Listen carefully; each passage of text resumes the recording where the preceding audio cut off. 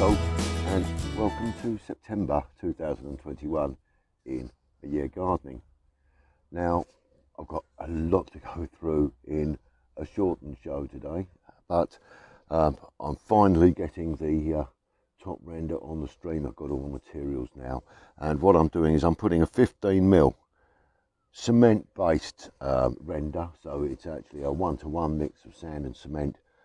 So you've got 1 part of cement to half a part of builder's sand and half a part of sharp sand, and that is forming the base on here, and that is mixed with an animal friendly waterproofing agent. Once I have got the cement mixture dry, then I'm also covering it with another waterproofing agent and a frost proofer so that it doesn't get affected by the cold weather. I'll run you through some of the progress on this later in the show. We're also going to be moving a couple of things around in the garden today, and I'll show you the work that I ended up doing on the woodland border. Got a couple of new projects in line as well, which are going to be taking place over the autumn and the spring. I'll probably leave winter alone, but it's very, very exciting. So the first thing I will go and do is I'll show you the work that I've done on the woodland border.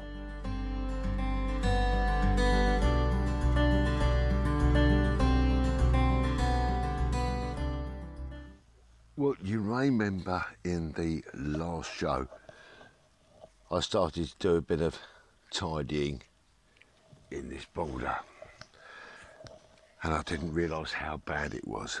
So we've got lots of grass growing through here.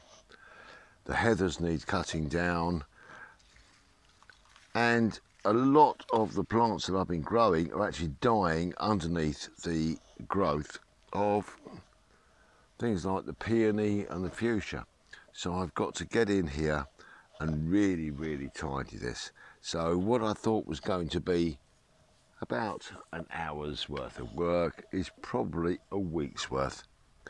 But this is going to look absolutely beautiful when I've finished.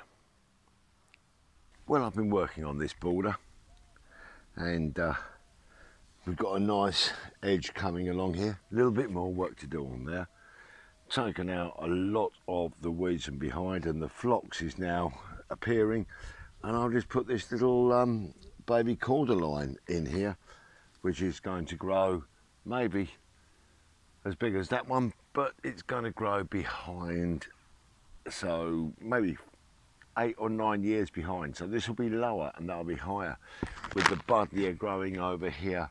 And we've got the potentilla and the forsythia and the lovely fuchsias coming through. This is really building into a nice border, but I've got to spend some more time just on keeping it clean and tidy. My fault, I've left it alone this year, but now I've started work on here, I'm going to really enjoy making this a really nice part of the garden. So we've got our flag irises that come through every year, but now from one plant I've divided that. I've got 4 plants now, so we should get better growth next year. Loads of aqualesia, and over the back here we have got just a wall of colour, shapes. Still some more aqualesias to cut down.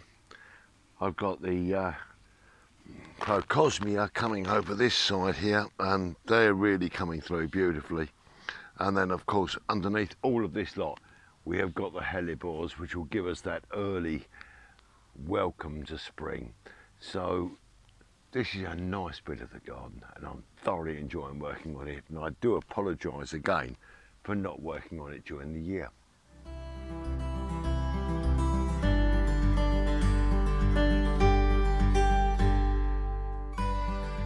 Well, I've finally started to build the wall at the header of the stream, and so what I've done is I've just mortared these few blocks together here, but in the top I've made a couple of small indentations in the mortar by keeping the blocks apart, and when that's dried out nicely I'm going to put some compost in there and grow some rather pleasant little plants in there.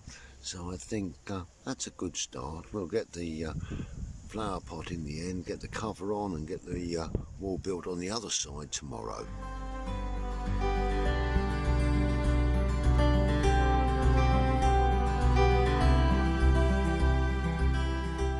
Well, before I start work on the rendering that runs underneath the bridge, I thought now would be a really good time to give this some timber treatment so none of the stain will spill onto the new render that goes in there. So I'm going to crack on with that and I'll show you what it looks like afterwards.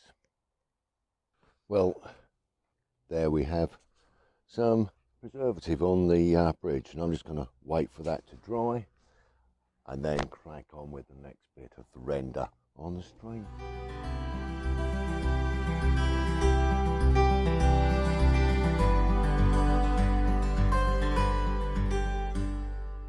Well, now I'm back at the head of the stream and I have a pot of sempervirens, sometimes called house leeks, sometimes called hen and chicks, and every little plant here can give you a new plant, and I'm going to be putting these into the wall on the top of the stream head. What I'm going to be doing is I'm going to be making just a little hole in the compost,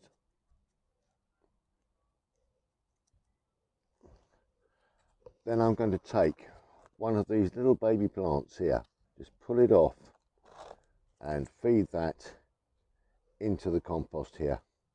This will grow to a new plant, and I'm going to do another one on the other side here, and these will spread and grow over the next couple of years. We'll just take one of these out of here and we'll pop that down inside the wall here. You know what, we might even put a third one in there, just right at the front here, make a nice little hole, and we'll take another one of these plants out here and pop that in at the front. And I'll do that in the other hole over the other side here as well. And these will spread and grow, and they'll give us a nice cover over the top of the wall.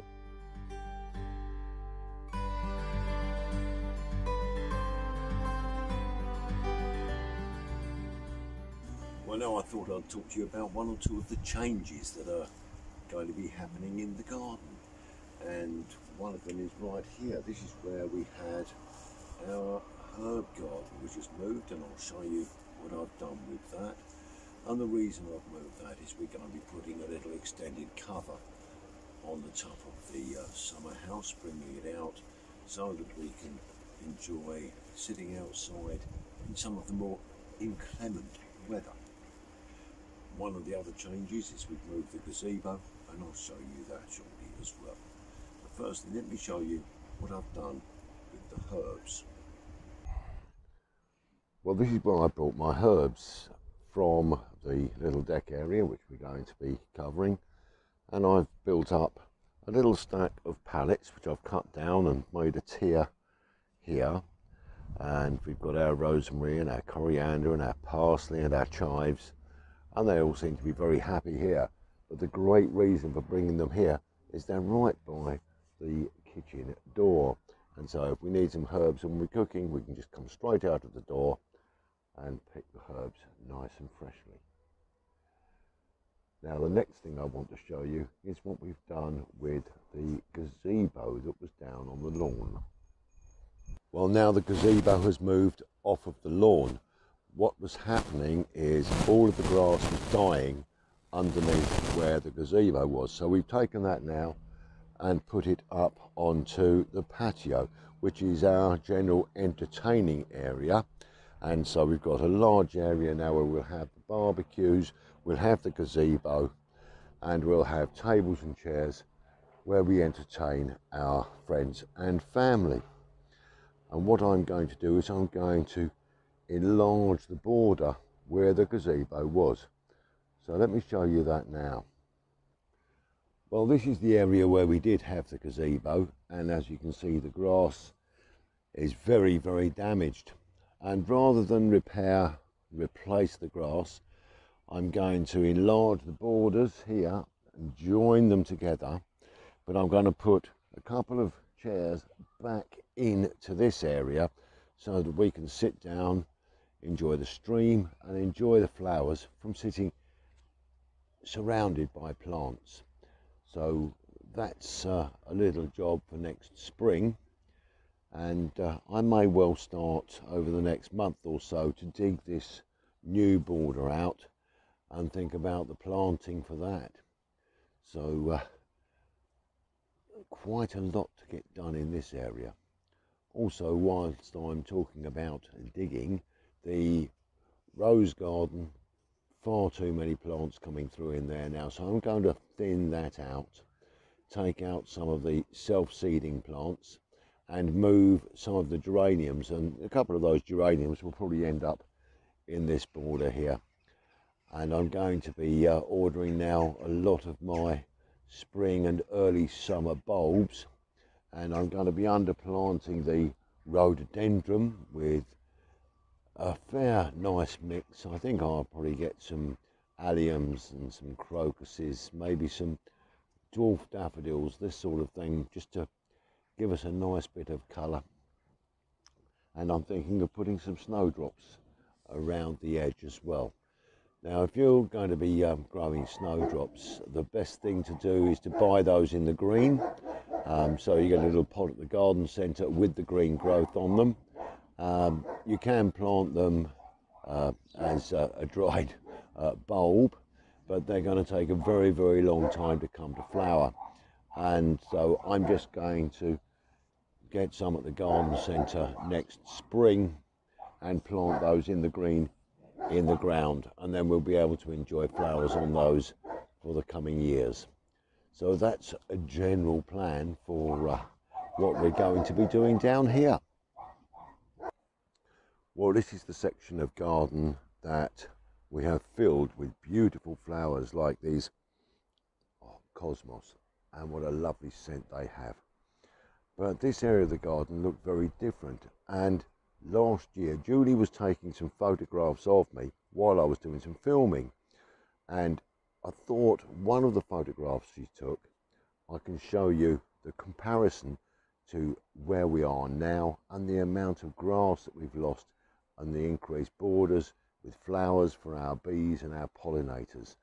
Going to make such a great difference to this garden.